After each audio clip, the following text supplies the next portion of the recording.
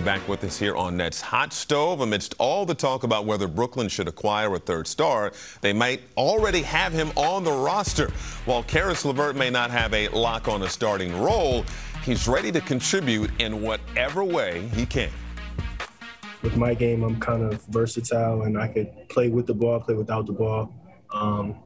Start, come off the bench, whatever it may be. I feel like I can adjust, and I can play pretty much any role that, I'm put in. So for me, like I said, I'm just excited to get out there and contribute to wins in any way possible. So, if that's starting, if that's coming off the bench, Steve and I will talk more about it. But I think everyone's main goal right now is winning basketball games and, putting us in the best position to do so.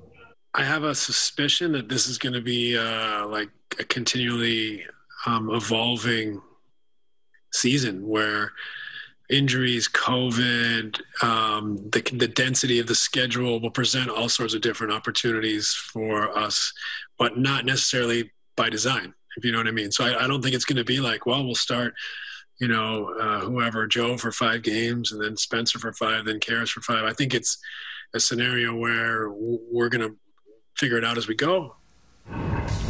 LeVert has improved his scoring average every year he's been in the league, and he took a major step forward last season, becoming one of 6 guards in the East to average at least 18 points, 4 rebounds, and 4 assists. His scoring average was 5 points higher than during the 2018-2019 season, and he was especially dominant at the NBA campus in Orlando. I remember, Frank, we were talking about this last game of the season when they were knocked out by Toronto in terms of what's the best role for Caris. What do you feel it may be? I think on this team, I think coming off the bench would be great for him because this way the ball will be in his hands.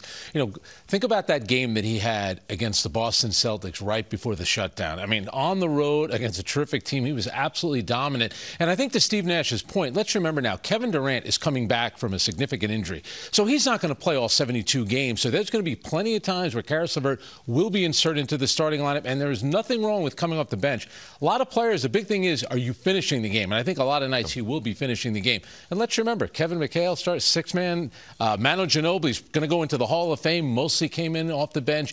Really, it's about, getting shots, getting minutes, and Caris LeVert is going to get his share of that, especially on this team where this season everything is up for grabs. Who knows how many games guys will miss. It's going to be a short amount of time to play 72 games. He'll be out there. He's going to be a big part of this team. Yeah, having a Ginobili role is not a bad thing at all. Let's